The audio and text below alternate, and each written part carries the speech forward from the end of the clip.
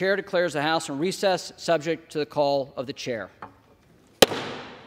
The House speakership is a mess, and it's not looking like it's going to get cleaned up anytime soon.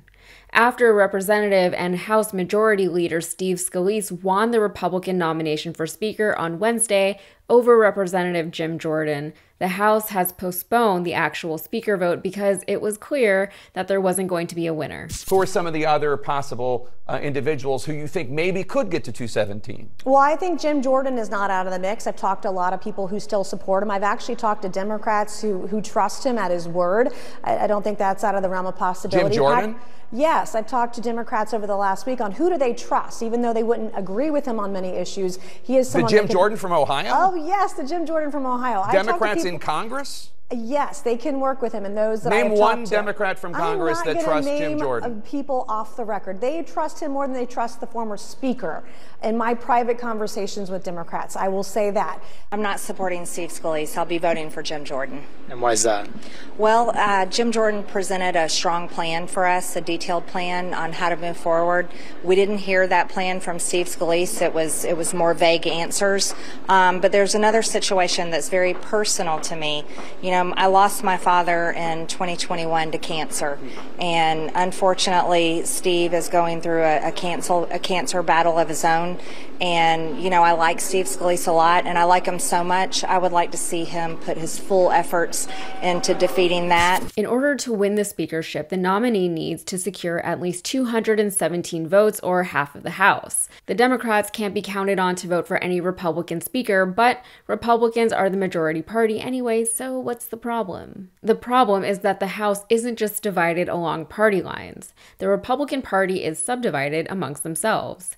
Scalise won the nomination over Jordan, but not by that much. The party was nearly split down the middle in terms of support for each candidate. So now, in order to secure the gavel, Scalise has to convince over 100 of his Republican colleagues to vote for him, a task far more daunting than what McCarthy had to deal with last January, not to mention he's got less time to do it in, and the stakes are higher. Scalise was hoping that once he got the nomination, the Republicans would fall in line behind him, but that didn't happen. And honestly, why would it? If the McCarthy vote taught Republicans anything, it's that they can obstruct a process indefinitely until they get as much as they possibly can out of it for themselves. McCarthy finally won the position after an embarrassing and demoralizing 15 rounds of voting, but only after he made major concessions to some of his party's most extreme members, weakening the power and authority of the speaker in the process. And yes, the stakes are higher now than they were back in January. For one, before McCarthy was forced to vacate the speakership, he managed to stave off a government shutdown, but only temporarily. The House now has until mid-November to figure out how it's going to fund the government, or else it shuts down. Members of the Freedom Caucus seem like they want this to happen, but most actual American citizens would really rather it didn't. Additionally, recent events have put even greater pressure on Congress to get their act together. The Senate is desperate to finally confirm an ambassador to Israel, which they should have done a long time ago, but they were unable to do so because a couple of senators, specifically Tommy Tuberville of Alabama and Ted Cruz of Texas, are intentionally blocking confirmations to military and diplomatic positions. In other words, both houses are in shambles. But speaking of high stakes, pro-Jordan House Republicans have already started rolling out a smear campaign against Scalise. They've released FEC reports showing that since 2011, Scalise has spent over $500,000 at Capitol Grill, with one Jordan ally saying, quote, "That's a lot on steak and lobbyists." High stakes indeed. But Representative Nancy Mace of South Carolina has her own reason for not wanting to vote for Scalise.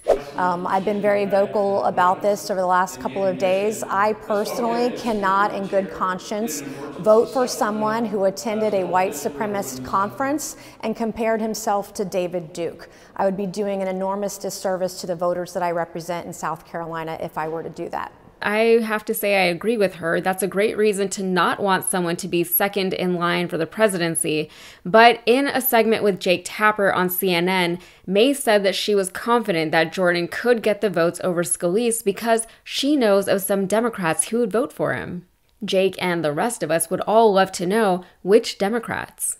Marjorie Taylor Greene is another Jordan ally who says she will not be voting for Scalise. Her reason is that Scalise was recently diagnosed with multiple myeloma, a form of blood cancer. Scalise revealed this information himself, stating that they caught the cancer in its early stage and that it is treatable, but MTG would rather Scalise focus on his health at this time. George Santos, who has admittedly been busy with his own personal drama, says that he won't be voting for Scalise because he doesn't even know who that is. In fact, he says he'll vote for anyone but Scalise because Scalise apparently doesn't talk to him and George is salty about it. George also might be going to jail and being expelled from Congress, but that's another story. So to recap, Scalise is no good because he's friendly with white supremacists, he has cancer, he eats too much steak, and he thinks he's too good for George Santos. The alternative to Scalise is Jim Jordan, who was one of the key figures in organizing the January 6th insurrection at the Capitol, and he allegedly helped to cover up nearly 200 cases of sexual abuse during his time as an assistant wrestling coach at Ohio State University. So this is where we are as a country as it stands as of recording right now. And honestly, I think that's all there is to say about that. All right, that's it for me. If you got anything out of this, please like and subscribe to the channel and be sure to follow me on all the socials. Also, check out my podcast, Modern Context. We have new episodes coming out every other week. Thanks.